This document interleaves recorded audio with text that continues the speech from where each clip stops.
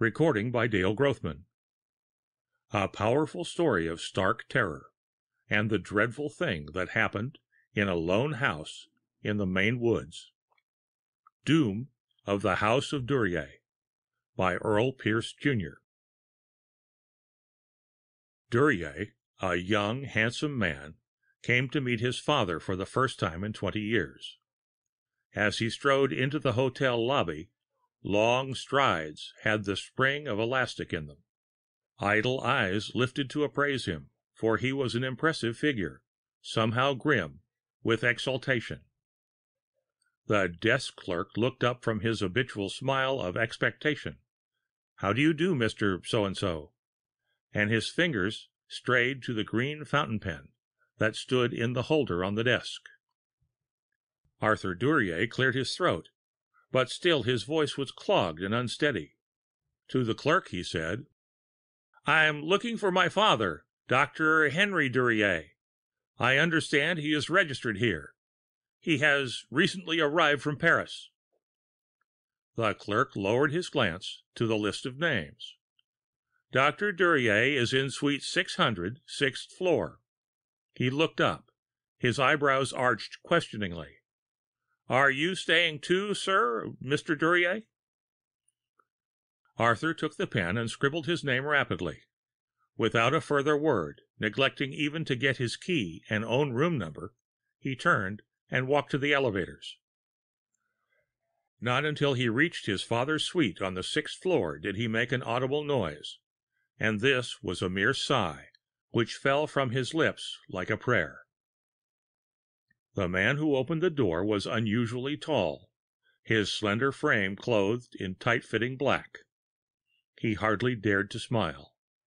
His clean-shaven face was bare, an almost livid whiteness against the sparkle in his eyes. His jaw had a bluish luster. "Arthur!" The word was scarcely a whisper. It seemed choked up quietly, as if it had been repeated time and again on his thin lips.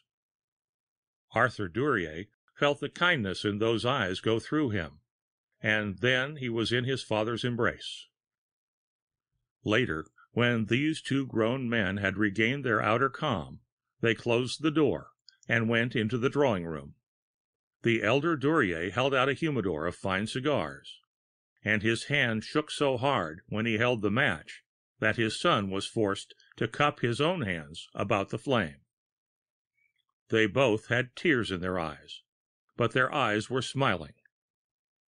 Henry Duryea placed a hand on his son's shoulder. "This is the happiest day of my life," he said. "You can never know how much I have longed for this moment." Arthur, looking into that glance, realized with glowing pride that he had loved his father all his life, despite any of those things which had been cursed against him. He sat down on the edge of a chair. I don't know how to act," he confessed. "You surprise me, Dad. You're so different from what I had expected." A cloud came over Dr. Duryea's feature. "What did you expect, Arthur?" he demanded quickly. "An evil eye? A shaven head and knotted jowls?" "Please, Dad, no!" Arthur's words clipped short. "I don't think I ever really visualized you. I knew you would be a splendid man, but I thought you'd look older, more like a man who has really suffered. I have suffered more than I can ever describe, but seeing you again, and the prospect of spending the rest of my life with you, has more than compensated for my sorrows. Even during the 20 years we were apart, I found an iconic joy in learning of your progress in college, and in your American game of football." "Then you've been following my work?" "Yes, Arthur. I've received monthly reports ever since you left me.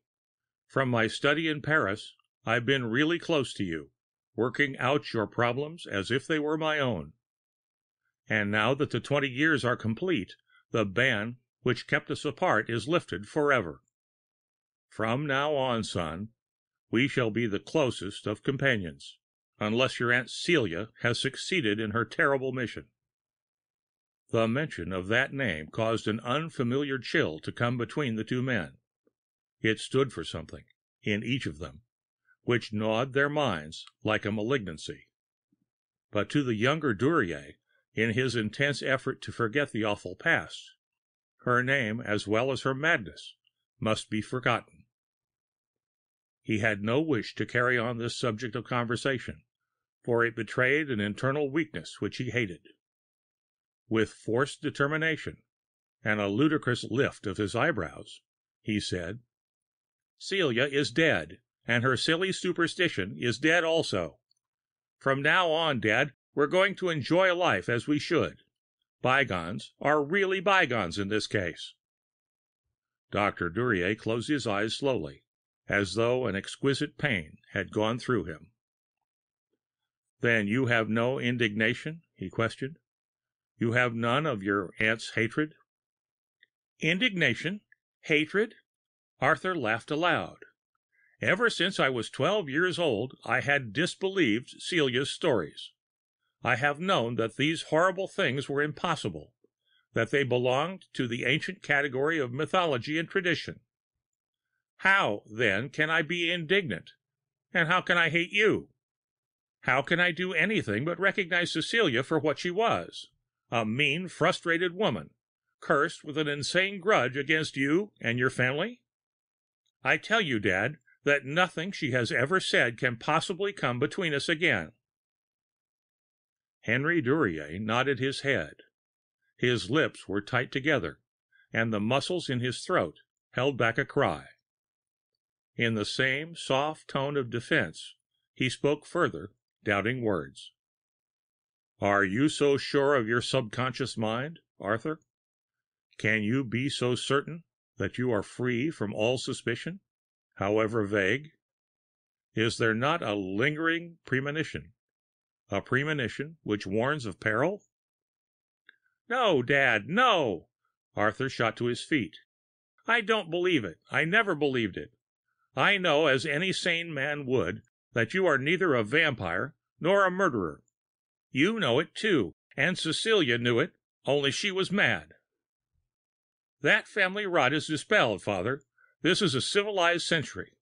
Belief in vampirism is sheer lunacy. Why, it's too absurd even to think about."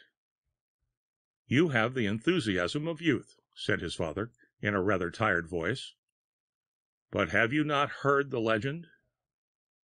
Arthur stepped back instinctively. He moistened his lips, for their dryness might crack them. "The legend?" He said the word in a curious hush of awed softness, as he had heard his Aunt Cecilia say it many times before. "That awful legend that you—" "That I eat my children?" "Oh, God, Father!" Arthur went to his knees, as a cry burst through his lips. "Dad, that's ghastly! We must forget Cecilia's ravings." "You are affected, then," said Dr. Duryea bitterly. "Affected? Certainly I'm affected, but only as I should be by such an accusation. Cecilia was mad, I tell you. Those books she showed me years ago, those folk tales of vampires and ghouls, they burned into my infantile mind like acid. They haunted me day and night in my youth, and caused me to hate you worse than death itself. But in heaven's name, Father, I've outgrown those things as I have outgrown my clothes. I'm a man now. Do you understand that? A man, with a man's sense of logic." "Yes, I understand." Henry Duryea threw his cigar into the fireplace, and placed a hand on his son's shoulder. "We shall forget Cecilia," he said. "As I told you in my letter, I have rented a lodge in Maine, where we can go to be alone for the rest of the summer. We'll get in some fishing and hiking, and perhaps some hunting. But first, Arthur, I must be sure in my own mind that you are sure in yours. I must be sure you won't bar your door against me at night, and sleep with a loaded revolver at your elbow. I must be sure you're not afraid of going up there alone with me, and dying." His voice ended abruptly, as if an age-long dread had taken hold of it. His son's face was waxen, with sweat standing out like pearls on his brow. He said nothing, but his eyes were filled with questions which his lips could not put into words. His own hand touched his father's, and tightened over it. Henry Duryea drew his hand away. "I'm sorry," he said. His eyes looked straight over Arthur's head. "This thing must be thrashed out now. I believe you when you say you discredit Cecilia's stories, but for a sake greater than sanity, I must tell you the truth behind the legend. And believe me, Arthur, there is a truth." He climbed to his feet and walked to the window which looked out over the street below. For a moment he gazed into space, silent. Then he turned and looked down at his son. "You have heard only your aunt's version of the legend, Arthur. Doubtless it was wrapped into a thing far more hideous than it actually was, if that is possible. Doubtless she spoke to you of the inquisitorial stake in Carcassonne, where one of my ancestors perished. Also, she may have mentioned that book, Vampires, which a former Duryea is supposed to have written. But certainly she told you about your two younger brothers, my poor, motherless children, who were sucked bloodless in their cradles." Arthur Duryea passed a hand across his aching eyes. These words, so often repeated by that witch of an aunt, stirred up the same visions which made his childhood nights sleepless with terror. He could hardly bear to hear them again, and from the very man to whom they were accredited. "Listen, Arthur," the elder Duryea went on quickly, his voice low with the pain it gave him. "You must know that true basis to your aunt's hatred. You must know of that curse of vampirism, which is supposed to have followed the Duryeas through 5 centuries of French history, but which we can dispel as pure superstition, so often connected with ancient families. But I must tell you that part of the legend is true. Your 2 younger brothers actually died in their cradles, bloodless, and I stood trial in France for their murder, and my name was smirched throughout all of Europe with such an inhuman damnation that it drove your aunt and you to America, and has left me childless, hated, and ostracized from society the world over. I must tell you that on that terrible night in Duryea Castle I had been working late on historical volumes of Crespet and Prynne, and on the loathsome tome Vampires. I must tell you of the soreness that was in my throat, and of the heaviness of the blood that coursed through my veins, and of that presence which is neither man nor animal, which I knew was some place near me, yet neither within the castle nor outside of it, and which was closer to me than my heart, and more terrible to me than the touch of the grave. I was at the desk in my library, my head swimming in a delirium which left me senseless until dawn. There were nightmares that frightened me, Arthur, a grown man who had dissected countless cadavers in morgues and in medical schools. I know that my tongue was swollen in my mouth, and that brine moistened my lips, and that a rottenness pervaded my body like a fever. I can make no recollection of sanity or of consciousness. That night remains vivid, unforgettable, yet somehow completely in shadows.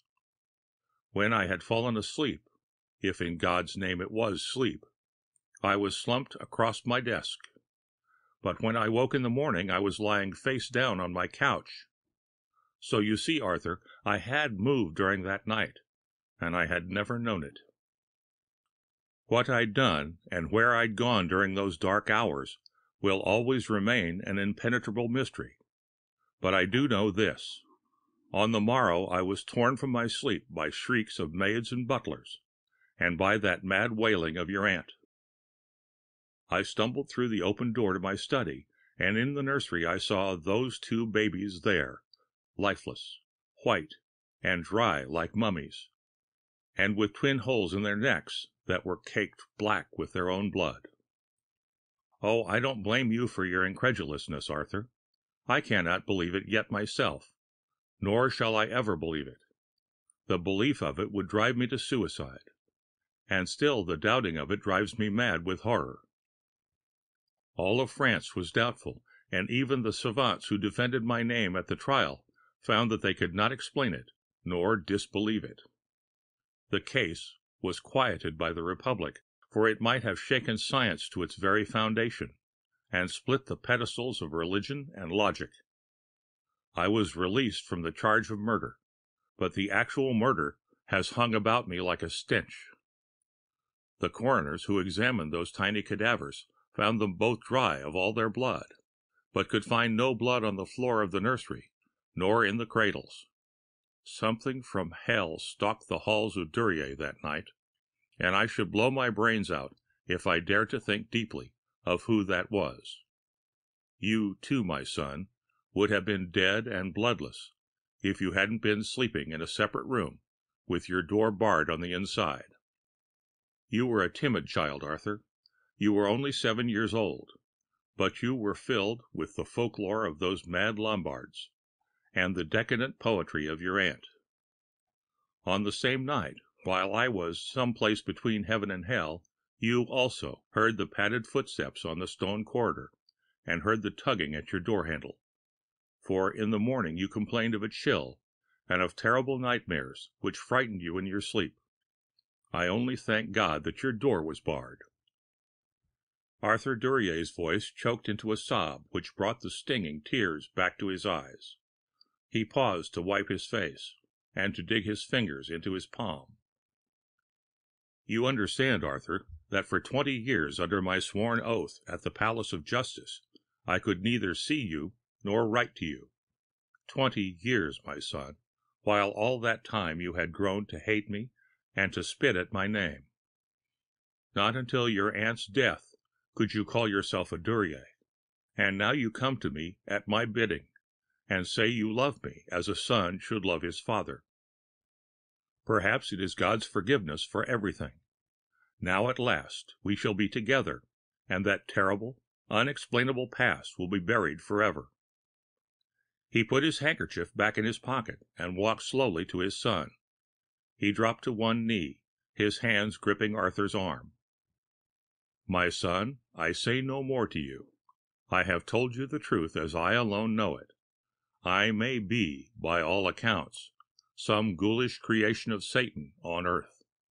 I may be a child killer, a vampire, some morbidly diseased specimen of Rhycolicus, things which science cannot explain.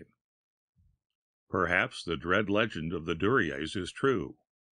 Artel Duryea was convicted of murdering his brother in the same monstrous fashion in the year 1576, and he died in flames at the stake. Francois Duryea, in 1802, blew his head apart with a blunderbuss on the morning after his youngest son was found dead, apparently from anemia. And there are others of whom I cannot bear to speak, that would chill your soul if you were to hear of them. So you see, Arthur, there is a hellish tradition behind our family. There is a heritage which no sane God would ever have allowed. The future of the Duryeas lies in you, for you are the last of the race. I pray with all my heart that Providence will permit you to live your fullest share of years, and to leave other Duryeas behind you. And so, if ever again I feel that presence as I did in Duryea Castle, I am going to die as Francois Duryea died over 100 years ago. He stood up, and his son stood up by his side. If you are willing to forget, Arthur, we shall go up to the lodge in Maine. There is a life we've never known awaiting us. We must find that life, and we must find the happiness which a curious fate snatched from us on those Lombardy sourlands 20 years ago. 2. Henry Duryea's tall stature, coupled with a slenderness of frame and a sleekness of muscle, gave him an appearance that was unusually gaunt. His son couldn't help but think of that word as he sat on the rustic porch of the lodge, watching his father sunning himself at the lake's edge. Henry Duryea had a kindness in his face, at times an almost sublime kindness, which great prophets often possess. But when his face was partly in shadow, particularly above his brow, there was a frightening tone that came into his features, for it was a tone of farness, of mysticism, of conjuration.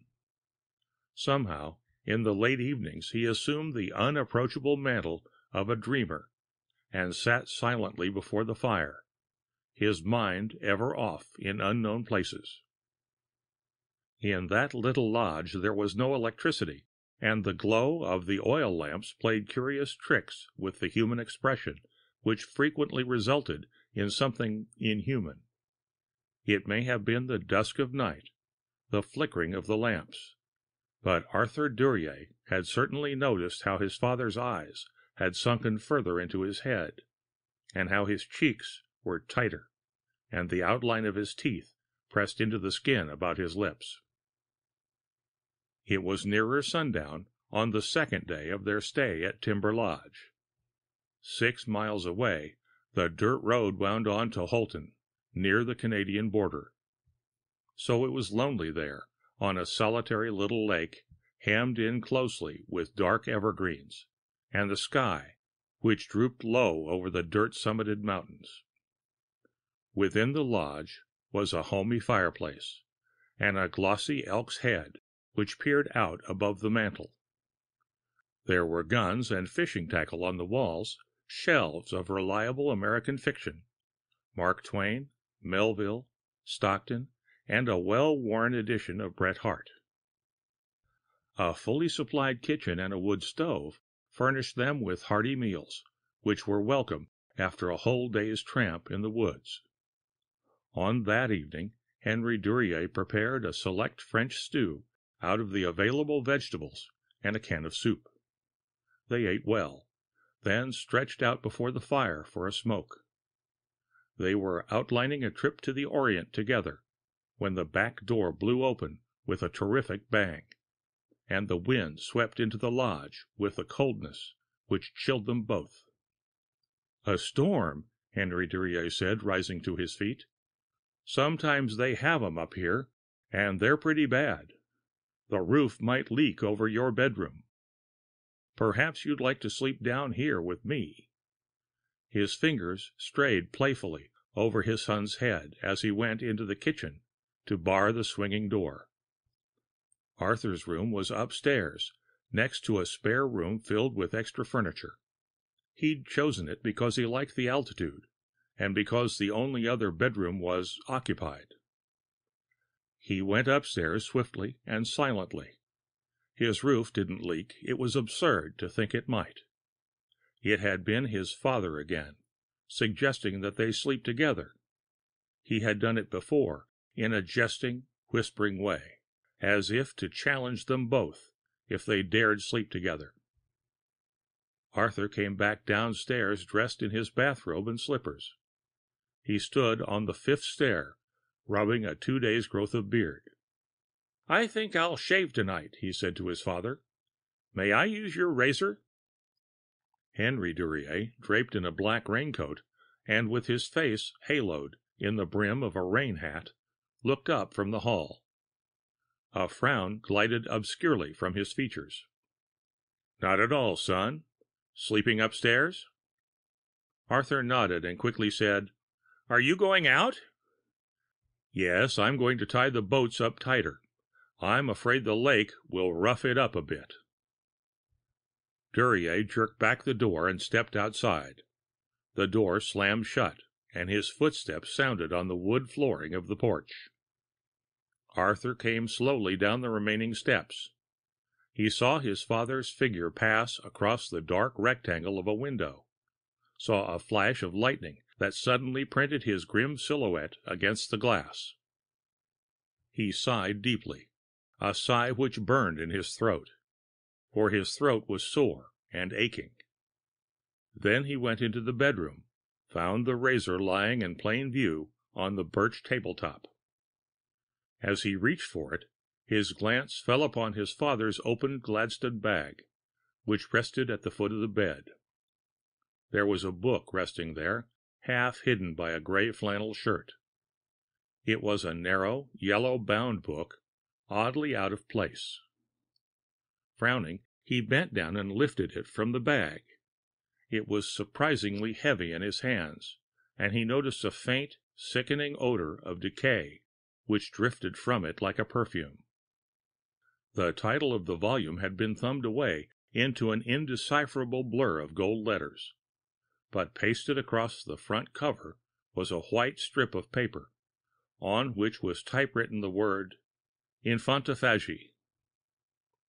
He flipped open the cover and ran his eyes over the title page. The book was printed in French, an early French, yet to him wholly comprehensible. The publication date was 1580 in Caen. Breathlessly, he turned back the second page and saw a chapter heading, Vampires. He slumped to one elbow across the bed. His eyes were 4 inches from those mildewed pages. His nostrils reeked with the stench of them. He skipped long paragraphs of pedantic jargon on theology. He scanned brief accounts of strange, blood-eating monsters, vercolagus, and leprechauns. He read of Joan d'Arc, of Ludwig Prynne, and muttered aloud the Latin snatches of the Episcopi. He passed pages in quick succession, his fingers shaking with the fear of it, and his eyes hanging heavily in their sockets. He saw vague reference to Enoch, and saw the terrible drawings by an ancient Dominican of Rome. Paragraph after paragraph he read, the horror-striking testimony of Nider's anthill, the testimony of people who died shrieking at the stake, the recitals of grave tenders, of jurists, and hangmen. Then, unexpectedly, among all of this monumental vestige, there appeared before his eyes the name of Hôtel Duryea, and he stopped reading as though invisibly struck. Thunder clapped near the lodge and rattled the window panes. The deep rolling of the bursting clouds echoed over the valley, but he heard none of it. His eyes were on those 2 short sentences which his father, or someone, had underlined with dark red crayon. The execution 4 years ago of Hôtel Duryea does not end the Duryea controversy. Time alone will decide whether the demon has claimed that family from its beginning to its end. Arthur read on about the trial of Hôtel Duryea before Venedi, the Cassacorian Inquisitor General, read with mounting horror the evidence which had sent the far-gone Duryea to the pillar, the evidence of a bloodless corpse who had been Hôtel Duryea's younger brother. Unmindful now of the tremendous storm which had centered over Timber Lake, unheeding the clatter of windows and the swish of pines on the roof, even of his father who worked down at the lake's edge in a drenching rain, Arthur fastened his glance to the blurred print of those pages, sinking deeper and deeper into the garbled legends of the Dark Age. On the last page of the chapter he saw again the name of his ancestor, Hôtel Duryea. He traced a shaking finger over the narrow lines of words, and when he finished reading them, he rolled sideways on the bed, and from his lips came a sobbing, mumbling prayer. God, oh God in heaven, protect me! For he had read. As in the case of Hôtel Duryea, we observe that this specimen of vercolagus preys only upon the blood of its own family. It possesses none of the characteristics of the undead vampire, being usually a living male person, of otherwise normal appearances, unsuspecting of its inherited demonism. But this vercolagus cannot act according to its demoniacal possession unless it is in the presence of a second member of the same family, who acts as a medium between the man and its demon. This medium has none of the traits of the vampire, but it senses the being of this creature when the metamorphosis is about to occur, by reason of intense pains in the head and throat. Both the vampire and the medium undergo similar reactions, involving nausea, nocturnal visions, and physical disquietude. When these two outcasts are within a certain distance of each other, the coalescence of inherited demonism is complete, and the vampire is subject to its attacks, demanding blood for its sustenance. No member of the family is safe from these times, for the Vercolicus, acting in its true agency on earth, will unerringly seek out the blood. In rare cases where other victims are unavailable, the vampire will take the blood from the very medium which made it possible. This vampire is born into certain aged families, and naught but death can destroy it. It is not conscious of its blood madness, and acts only in a psychic state. The medium also is unaware of its terrible role, and when these two are together, despite any lapse in years, the fission of inheritance is so violent that no power known on earth can turn it back. 3. The lodge door slammed shut with a sudden interrupting bang. The lock grated, and Henry Duryea's footsteps sounded on the planked floor. Arthur shook himself from the bed. He had only time to fling that haunting book into the Gladstone bag before he sensed his father standing in the doorway. You've not shaved, Arthur." Duryea's words, spliced hesitantly, were toneless. He glanced from the tabletop to the Gladstone and to his son. He said nothing for a moment. He glanced inscrutably. Then, "It's blowing up a storm outside." Arthur swallowed the first words which had come into his throat, nodding quickly. "Yes, isn't it? Quite a storm." He met his father's gaze, his face burning. I don't think I'll shave, Dad. My head aches." Duryea came swiftly into the room and pinned Arthur's arms in his grasp. "What do you mean, your head aches? How? Does your throat—" "No!" Arthur jerked himself away. He laughed. "It's that French stew of yours. It hit me in the stomach." He stepped past his father and started up the stairs. "The stew?" Duryea pivoted on his heel. "Possible. I think I feel it myself." Arthur stopped, his face suddenly white. "You, too?" The words were hardly audible. Their glances met, clashed like dueling swords. For 10 seconds neither of them said a word or moved a muscle. Arthur, from the stairs, looking down, his father below, gazing up at him. In Henry Duryea the blood drained slowly from his face and left a purple etching across the bridge of his nose and above his eyes. He looked like a death's head. Arthur winced at the sight and twisted his eyes away. He turned to go up the remaining stairs. "Son?" He stopped again. His hand tightened on the banister. "Yes, Dad?" Duryea put his foot on the first stair. "I want you to lock your door tonight. The wind would keep it banging." "Yes," breathed Arthur, and pushed up the stair to his room. Dr. Duryea's hollow footsteps sounded in steady, unhesitating beats across the floor of the Timber Lake Lodge. Sometimes they stopped, and the crackling hiss of a sulfur match took their place. Then, perhaps, a distended sigh, and again footsteps. Arthur crouched at the open door of his room. His head was cocked for those noises from below. In his hand was a double-barreled shotgun of violent gauge. Thud, thud, thud. Then a pause, and a clinking of glass, and the gurgling of liquid.